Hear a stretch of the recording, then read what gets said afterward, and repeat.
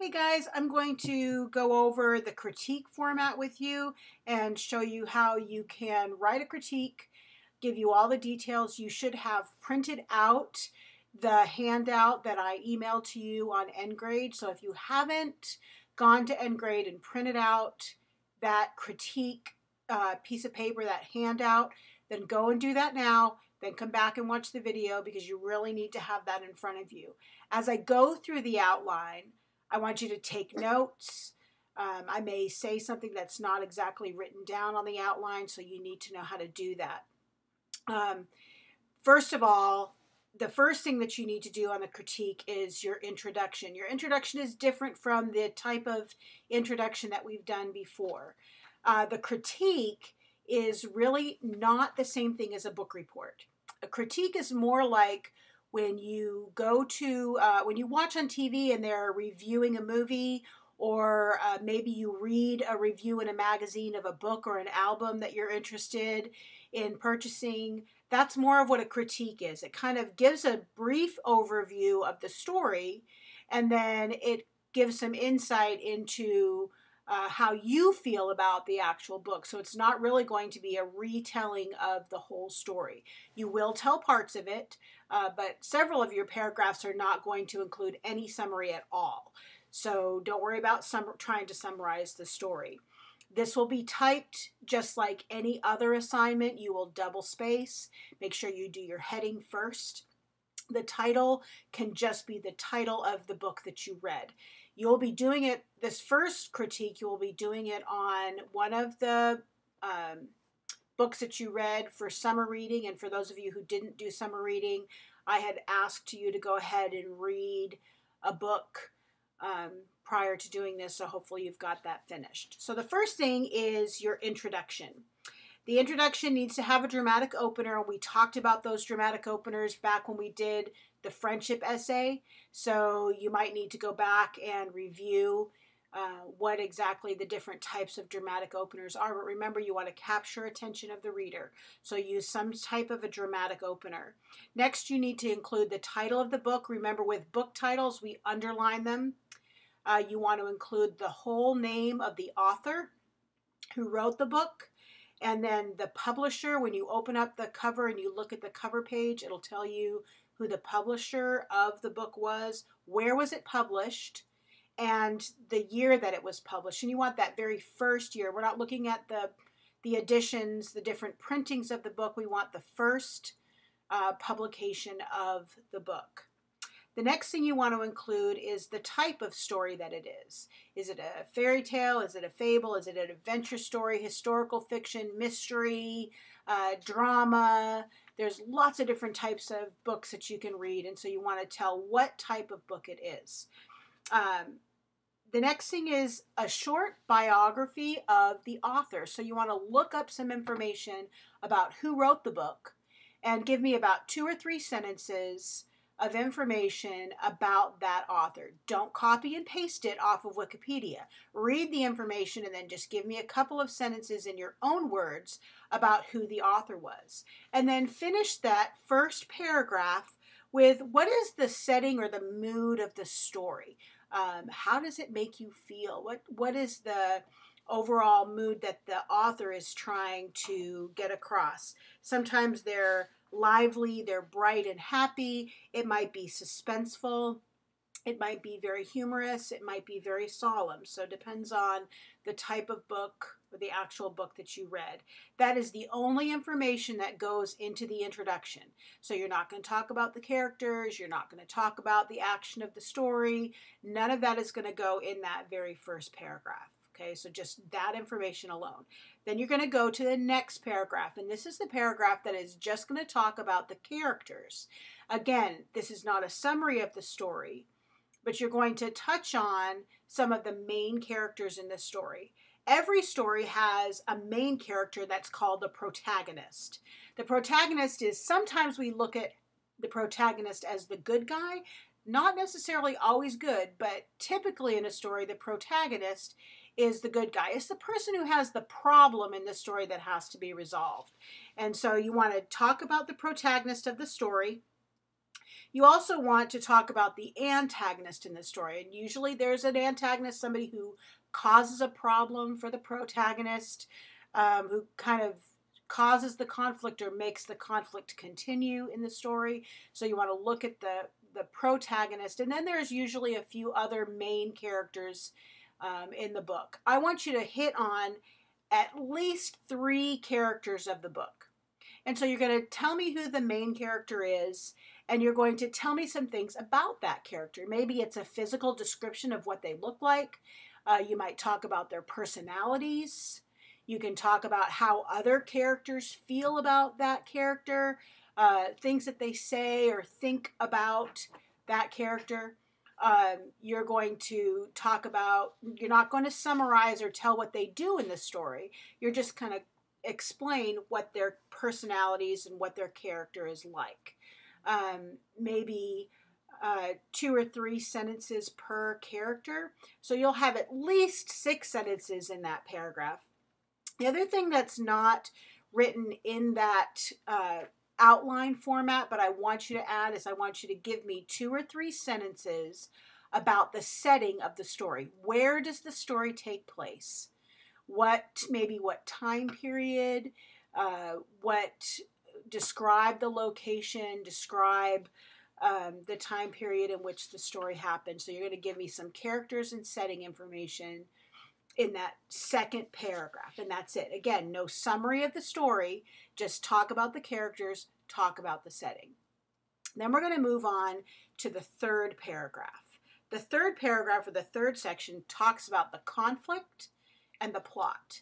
The conflict in a story is always the problem in the story.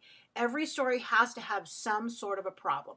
The main character has a want or a need, a desire that has to be fulfilled, something that they have to overcome in order to get to the end of the story.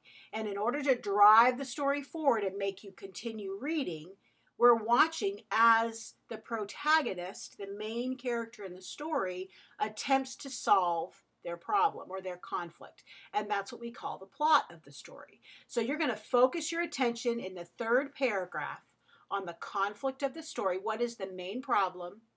And then what is the plot? There will be many conflicts in a story, but we're going to focus on what is the main one that is attempting to be solved through the entire story. You will kind of summarize some of the events that are significant that happened. You're not going to retell the whole story, but here is a place where you'll talk about a few of the events, maybe when the conflict was revealed in the story, and then a couple of situations that might have happened as the main character is trying to come up to a solution for the problem. Again, we're talking about maybe 8 to 10 sentences. So don't write the whole book again. Just a few sentences to discuss the conflict and how does the main character deal with that conflict. Now we're going to come to the fourth paragraph, and that's when we talk about the climax of the story. Now the climax usually happens closer to the end of the book, and it's the point in the story where the author or the main character sees, or we can see in the story, that there is a solution to the conflict. We don't necessarily know how it's going to be resolved, but we know, based on where the character is in the story, that he or she is going to come up with a solution. He's either going to have a positive result, and it's going to be a happily ever after, or it's going to be a not so positive result. Usually we have happy ever after stories, but sometimes the stories don't end so happily. And so it's the point of the story when we see that resolution is about to happen. And that is what we're going to talk about. What is the climax? What is the event that leads up to the problem being resolved or the conflict being resolved? And then what is the resolution? How does it actually get resolved? So kind of summarize the story there. How is the problem resolved? And then what is the theme? What should you have learned out of this particular story? What did the author want us to understand? What are some things maybe that we need to change in our thinking based on the story? And so that is what you would do there for the climax to the theme. That's the resolution of the story. The fifth paragraph is your final paragraph, and that is the conclusion. And this is where your opinion counts. This is where you get to express how you felt about the story, some of the things that you learned or that you picked up as you read. And so you're going to begin, first of all, if you look on the outline, by expressing your general opinion of the story. Was it enjoyable, inspiring, fascinating, dull, exciting, compelling? However, you don't use the word I. And you don't say you don't say me, my, anything that would refer to yourself, and nothing that would refer to the reader. Don't ever say you, okay? So instead of saying, I thought the book was exciting, say, the book was exciting. So just make it as a statement and not as what you thought, okay? So just no I or my or you or me. And then you can discuss, you've got a list of several things that you can discuss. You don't have to cover all of them. Some of them you may not know anything about. You may not understand that, so don't worry about that.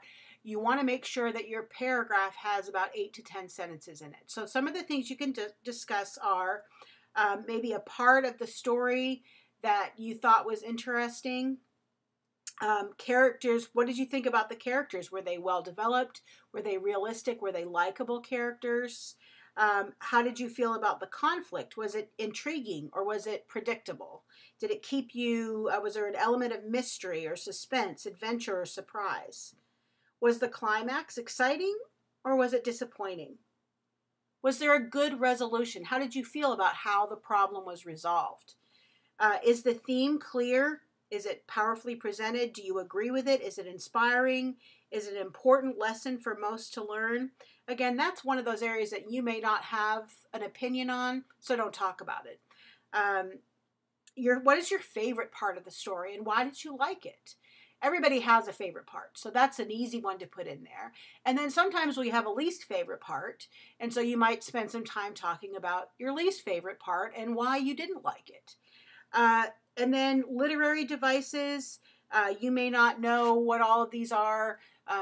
If there's something that really stands out to you and you want to give some information about it, especially for you high school students who have had a little bit more literature background, you might have something that you can say about the literary elements within the story. And then you want to close with a final clincher, and this is just like we did with the friendship essay, where we referred back to what our attention grabber was, and we gave it a final clincher to draw it all to a close, to kind of reflect back to that. That is the basic breakdown of the critique. What I want you to do for this week is to do the introduction paragraph and do the character paragraph. I just want to see how you're breaking it down. Have that typed so I can look at it. I'll give it back to you, and then you can finish the next week. You'll do paragraphs 3 and 4. Thanks for letting me take Friday off, guys. I really appreciate it. Cami wasn't feeling real well. Needed to help her out, and appreciate your understanding. If you have questions about your assignment this week, please don't hesitate to send me a message and let me know. Thanks for watching the video, and I'll see you Friday. Bye, guys.